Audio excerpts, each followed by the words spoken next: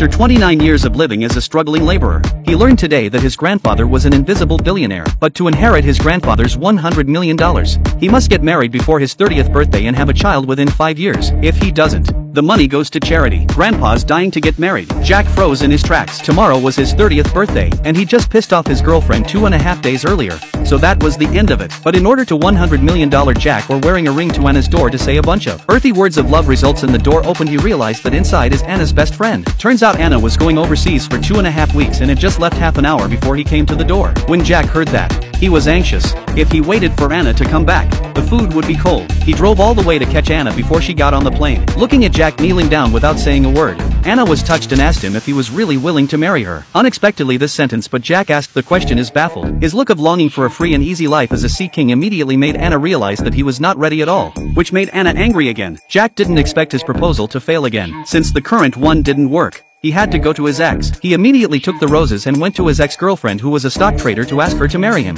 But he didn't realize that she was already married. Then Jack found his ex-girlfriend, who was a shop assistant, and she was interested in Jack and quickly agreed to marry him. But then Jack saw Anna's figure in the window. He was anxious to leave the girl, directly chased out, but only to realize that he recognized the wrong person.